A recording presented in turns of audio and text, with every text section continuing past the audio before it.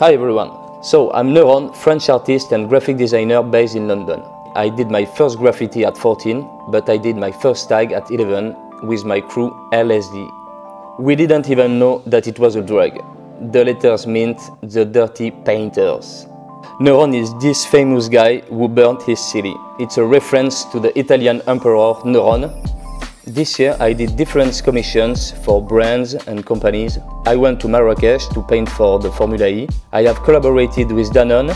I created 2 designs for the new yogurt, light and free, and I painted a lot in the street. Regarding my future projects, I think I will continue to paint a lot in the street, doing more canvases. I've got some exciting commissions coming in Brixton, in London and Ibiza for this summer.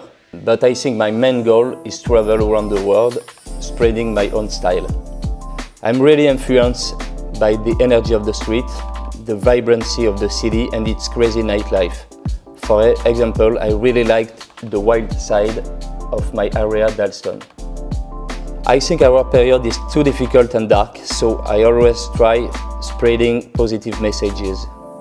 About this week, I painted 3 canvases, mixing gradients, neons and flowers. I think I'm happy with the result.